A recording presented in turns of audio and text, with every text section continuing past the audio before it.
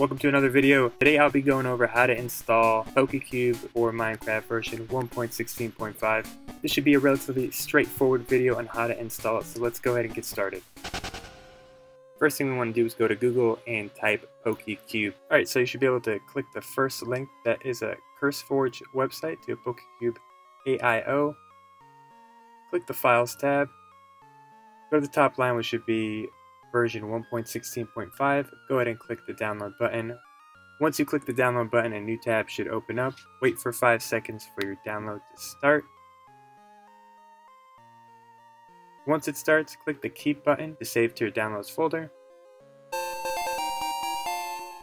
Squirtle. Then go ahead and go to Google once again. Search Forge for 1.16.5. Click the first link. On the left side of the Forge website, you'll see all the different versions. Be sure to select version 1.16.5. Once you select it, go ahead and click the installer icon. New tab should start. You'll see a 5-second counter. Click skip when the counter is done and the download should start. Click keep to save the files to your download folder. The next thing you want to do is start up your Minecraft launcher. If you don't have version 1.16.5 already installed, you're going to need to install that. You can install this by clicking the Installations tab at the top of the launcher. Click New Installations. Name your installation whatever you like, and then select the correct version, which is 1.16.5. Click Create.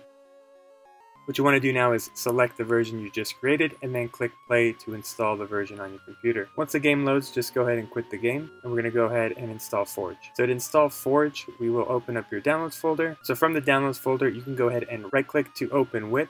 You should see Java as an option to open with. If you do not see Java, you do not have Java installed, you need to download that. I provided the official Java download link below in the description, so be sure to download that. And if you do have Java installed, double click the Forge file, be sure to click the install client and click OK. Once it's fully installed, go ahead and open up your launcher once again. Now you should see a version 1.16.5-Forge as an option to play. If you do not, we'll go up to the Installations tab once again. Click the New Installation button, name the file whatever you'd like, and then select the correct version, which is 1.16.5-Forge. Go ahead and click Create. Go back to the main launcher page. Be sure to select the correct Forge version, 1.16.5-Forge, and click Play to install that version. Now you should have a mods folder. Go ahead and click the mods folder. Click the opens mod folder. Once you do that, a new window should appear. Open up the downloads folder you had previously, find the Pokecube file and drag it into this new mods folder, and that should be it. Now go ahead and click done and quit the game once again. And once you restart the launcher and click play, once you click the mods button, you'll notice that the Pokecube mods have now been loaded into the mods browser. Now go back and click single player to create a new world. Click the create new world button. We'll name the world whatever we like, Pokecube here. Game mode will be survival, and create new world. Now once your world loads, you want to head to the PokeLab, Poke Center, find the professor, and the professor will provide you your starter Pokemon of choice. And that's pretty much it. And if you play creative mode or the professor did not show up for some strange reason, we're going to have to make a few changes to the config files.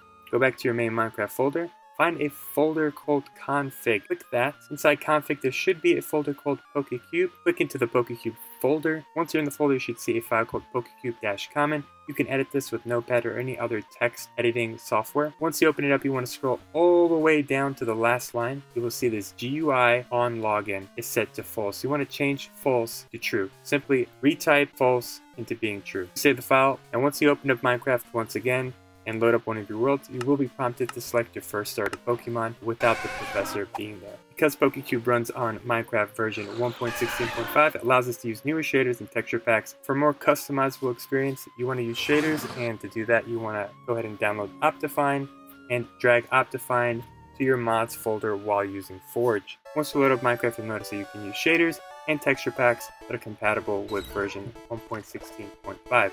allowing you to play Pokecube in any way you'd like, vanilla, cartoony, or more realistic looking shaders. So here you can see it's pretty cartoony. We can go ahead and change it up and be a little bit more realistic looking. And that's pretty much it. And if you do want to see future mod videos, tutorials, showcases, and other things I do on my channel, be sure to hit that subscribe button, maybe turn on the notification bell so you get notified. And as always, thanks again for watching. I'll see you next time. Bye.